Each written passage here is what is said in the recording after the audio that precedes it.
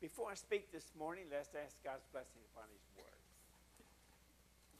Father, we are grateful for your Word. I pray now that you will speak to us from your Word today. In Jesus' name I pray. Amen. Today I'm going to continue our series on what is the greatest problem facing America today. Of course, we learned already. The greatest problem is lack of faith in God. I've given you two reasons why that is the biggest problem facing America.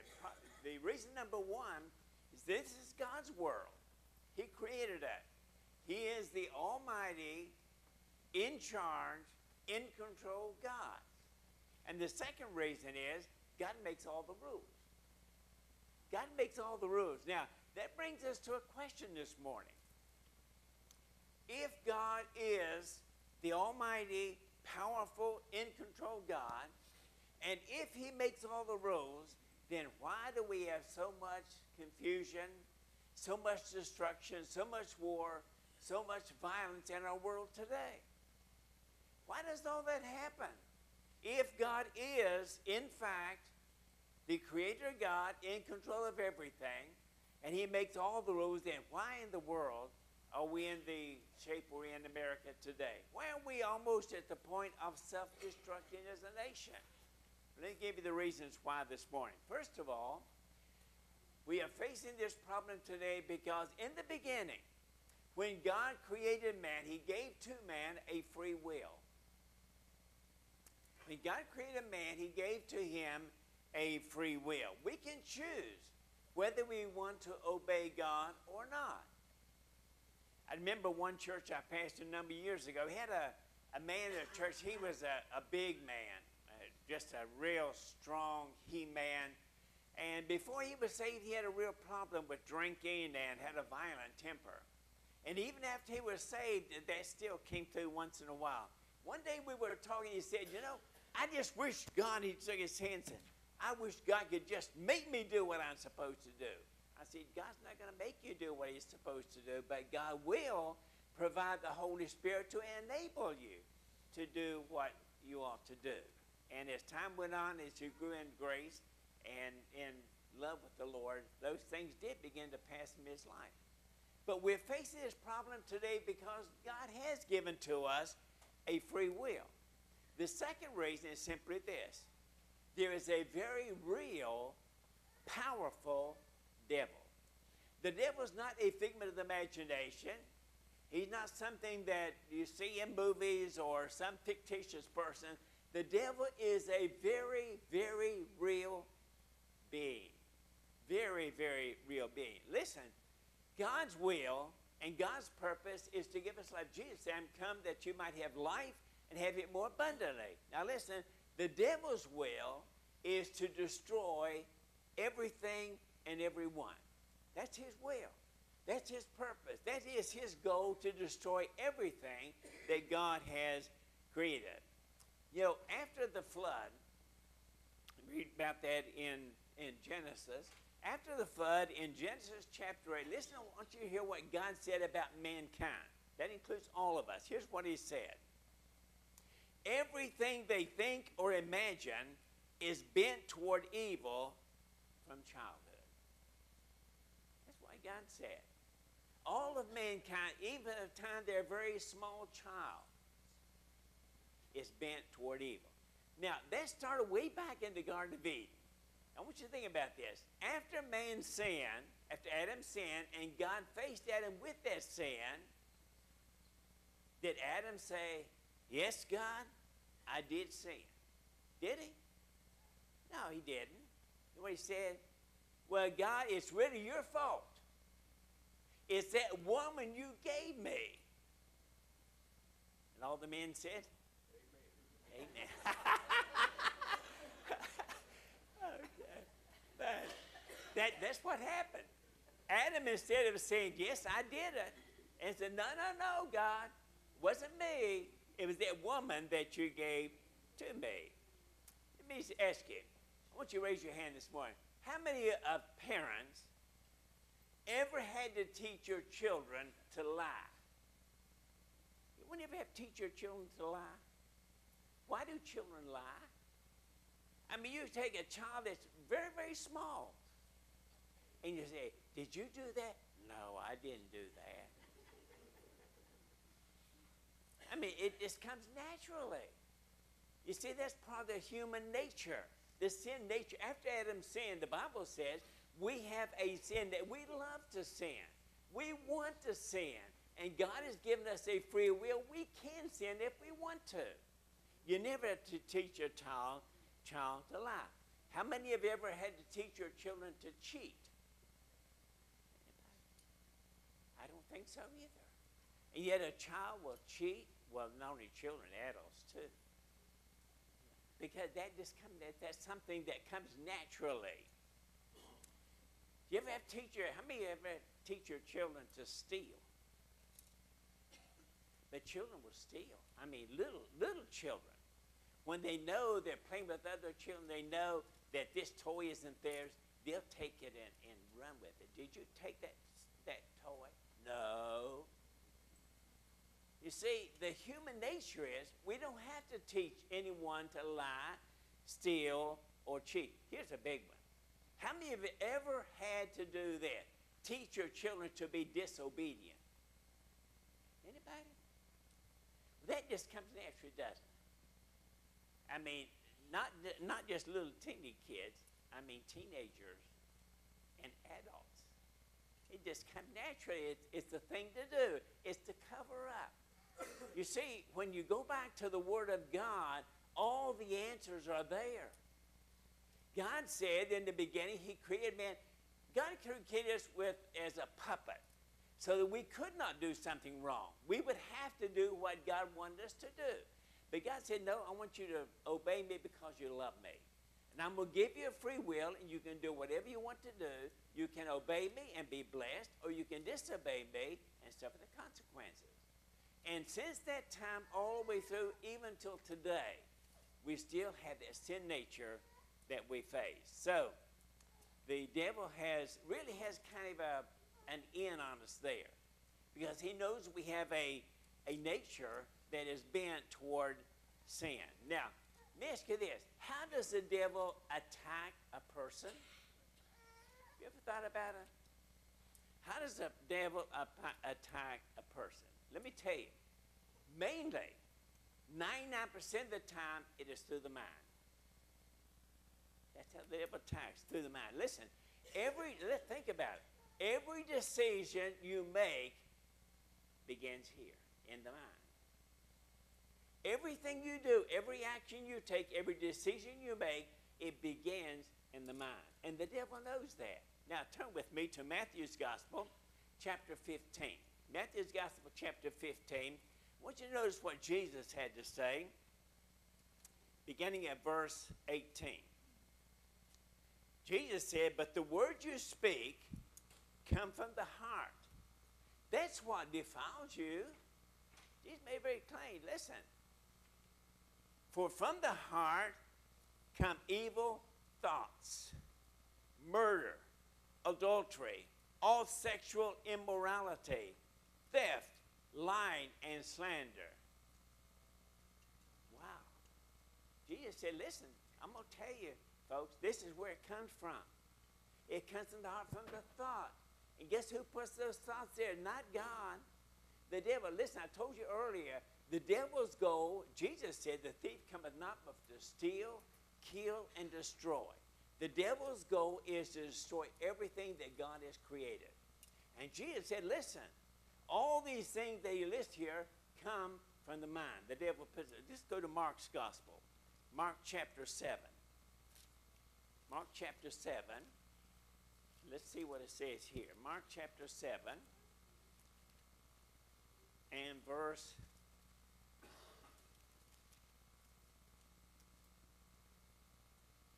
20. Let me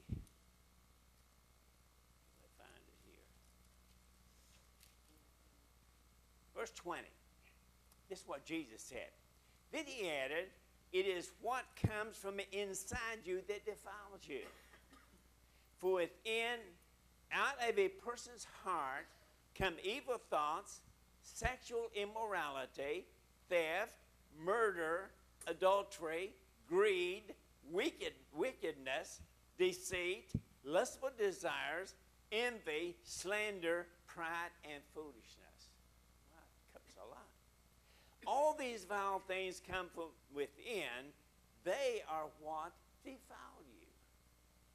You see, when you go back to the Word of God, all the answers are here. Why are we facing all the problems in our world today? The Bible tells us. You have a nature, a sin nature, and God says you can do what you want to do. You can obey me or disobey me. And the devil says, yeah, and I'm going to put all those evil thoughts in their mind. All these things that come, all the problems we have in our world today come because the devil puts these thoughts in the mind. That's what the scripture has to say. Let's go one more. Romans chapter 1. Romans chapter 1. I want you to read that whole chapter. We don't have time, but that whole chapter, Paul talks about why we are in the world and in the shape we're in today. But let's look at just beginning at verse 24. After mankind says, verse 24, so God abandoned them to do whatever shameful things their heart desired. God said, if you want to do it, go ahead. You can do it. Don't want you to, but you can do it. As a result, they did vile and degrading things with each other's bodies. They traded the truth about God for a lie. So they worshiped and served the things God created instead of the Creator himself, who is worthy of eternal praise. Amen. That is why God abandoned them to their shameful desires. God said, you want to do it? Go ahead. Even the women turned against the natural way to have sex and instead indulged in sex with each other. We find that in the world today. And the men, instead of having normal sexual relations with women, burned with lust for each other. Men did shameful things with other men, and as a result of this sin, they suffer within themselves the penalty they deserve. Now listen. Since they thought it foolish to acknowledge God, they would say, we don't want to obey God. We don't even want to admit there is a God. God, he abandoned them to the foolish thinking and let them, he's in control, he let them do things that should never be done. Their lives became full of every kind of wickedness, sin, greed, hate, envy, murder, quarreling, deception, malicious behavior, and gossip. They are backstabbers, haters of God, insolent, proud, and boastful. They invent new ways of sinning, and they disobey their parents. They refuse to understand, break their promises, are heartless, and have no mercy. They know God's justice requires that those who do these things deserve to die, yet they do them anyway. And worse yet, they encourage others to do them too. That's why we're in the shape we're in today. That's what we're facing, the problems we have in our world. Is there any reason, when you know this, why we are facing a world filled with anger and rage and violence and revenge, fear and destruction? It's all here. God said you can do whatever you want to. I've given you that privilege. But he says, here's what's going to happen. When the devil comes in with his thoughts, now listen, what fills your mind every day? What fills your mind? Now, if you look what the devil's done, look at television, the kinds of things you see on television. Listen to secular music. Look out into a world, video games, and the human nature unrestrained. You put all that together, that's why we are where we are today. That's why the world's in the shape it's in. We can't blame God and say, God, if there's a God, why are you letting this happen? God said, I'm letting it happen because you're doing it. I've given you the permission to do it, and you're doing it. But he said, listen, if you do that, here's what's going to happen. Here's what's going to happen. And as long as the devil can fill our mind with all the thoughts of evil, that's exactly what's going to happen. Because as a man thinketh in his heart, so is he. So is he. we continue down this path, it will eventually lead to destruction. Turn with me, if you will, to Matthew's Gospel, chapter 24. Matthew chapter 24. Look at verse 22. This is what Jesus said. In fact, unless the time of calamity is shortened, not a single person will survive. In other words, man would kill himself.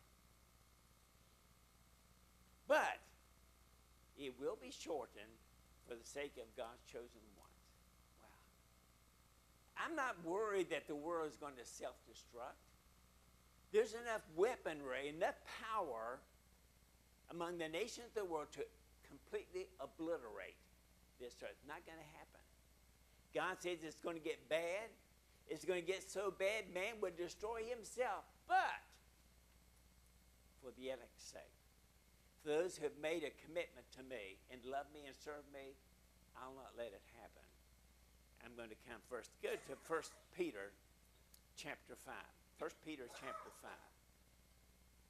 We don't know where that is. That's right at the very end of your Bible. 1 Peter chapter 5, and look at verse 8. Here's what it says to Christians. Stay alert. Watch out for your great enemy, the devil. He prowls around like a roaring lion, seeking for someone to devour. Stand firm against him and be strong in your faith. Remember that your Christian brothers and sisters all over the world are going through the same kind of suffering you are. So Peter says, listen, folks, the devil is very real. It's very real. He disguises it very well because he knows our human nature. Our human nature is we want to sin. That's normal. That's natural. And he floods the whole earth with all kinds of things that put your mind in the wrong place. As a man thinketh, so what can be done? What can be turned? Turn to Proverbs chapter 4. Proverbs chapter 4. If you don't know where that is, that's right after the book of Psalms. Proverbs chapter 4. Let's look at verse 23. Here's what it says to us. Guard your heart above all else, for it determines the course of your life. Good advice. Guard your heart.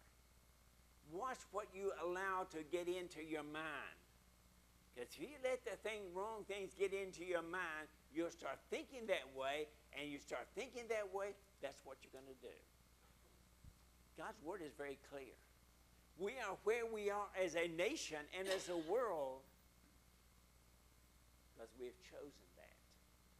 And I say we, not God's people, but the world at large have made that choice. Well, let's go back to the book of Psalms, chapter 139. This is something that says to me and to all of us as Christians. Psalm 139, and beginning with verse 23. Here's what David prayed. Search me, O God, and know my heart. Know what's going on in my heart. Teach me and know my anxious thoughts. Point out anything in me that offends you, and lead me along the path of everlasting life. Wow. That should be the prayer of every Christian. Lord, search my heart. What am I allowing into my heart? What am I allowing to come in and affect the way I think? Search my heart, oh God. Point out. If there's something in my life that shouldn't be there, point it out. I want to make it right. We live in a world that's filled with envy, hate, strife, and the devil will try to bring that even into the church. Because he knows if he can get you thinking the wrong way, he's got you. Got you. So we understand what's happening over. I'm going to have more to say about this next week. But the Lord knows our heart. And he says, listen, I've given you a choice. You can choose what you want to think. But what you think determines who you are and what you are. So this morning, I guess my invitation to you is to ask God to search your heart. If you're not right with God, you know it. If there are things in your life that you need to put out, some fires that need to be destroyed, some things that I've been letting this come into my life. I got to stop that. Got to stop because it's affecting the way I think and what I'm doing. If you need to make some sort of decision or asking the Lord for prayer or just say, Lord, search my heart. As we sing the last hymn this morning, this is going to be your opportunity just to come and say, Lord, you know my heart. I'm making a choice. I'm bringing it all before you this morning. Amen? Amen. Father, I pray that you will search our hearts today. If there's anything there, Lord, that's not pleasing to you, reveal that to us. May we make that commitment today to be all that you call us to be, knowing that we live in a world with so many temptations. There is a devil that is so powerful, but our God is even more powerful. So, Lord, search our hearts just now, and we'll thank you for it in Jesus' name. So as Greg comes to lead us in our closing hymn, if the Lord's revealed some things to you that you need to just kind of bring before him this morning, you feel free to come and we'll pray about it. Let's stand together as we sing.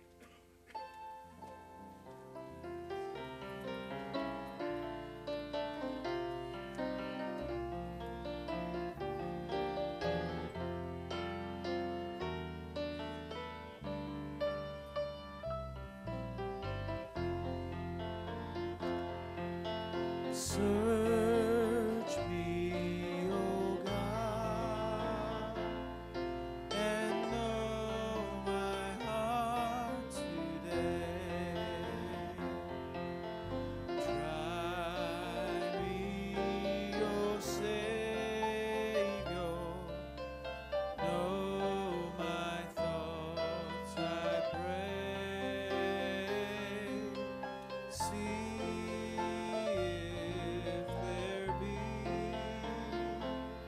some wicked way in me. Cleanse me from every sin and set me free. Verse. And as we sing, I don't know, I just sense that the Lord may be speaking to others here today, saying, there's some things that you need to bring before me. If so, just come on down. That's okay, and we'll pray about it. Let's sing that last verse.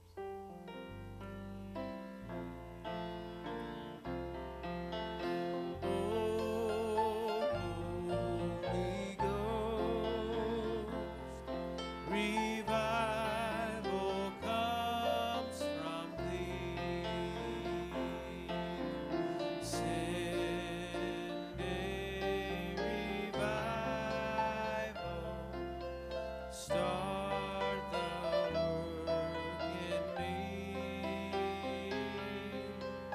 Thy word declares thou wilt supply our need.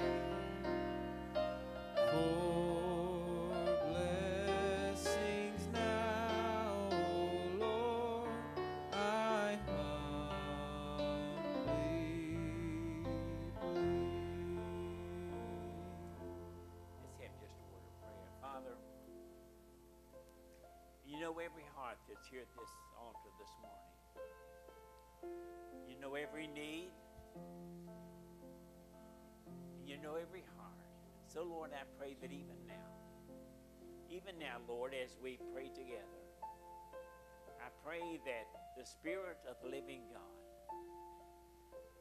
oh Lord, would just reach down. You're faithful to your word. You're faithful to do what you have promised in your word. Lord, you promised that if we come and bring our needs before you, that you will hear, that you will answer, meet those needs. So, Father, I pray right now for these here at this altar. I pray that the Spirit of the living God reach down and touch their hearts, meet their needs. Father, we love you today, and I'm so thankful that you do know our hearts, you know our thoughts, you know our deeds. And so, Lord, just now, I pray that there will be a cleansing. I pray today that there may be that assurance that you're here and that you do answer. Thank you for giving us that privilege, the privilege that is ours to trust you. So, Lord, even now, as we brought these needs before you, I know you've met needs that you're promised.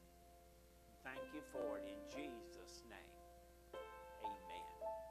My prayer for you as you go out this week, that you'll watch and guard the things that get into your mind. It will make a difference in your life. God bless you. Have a great week.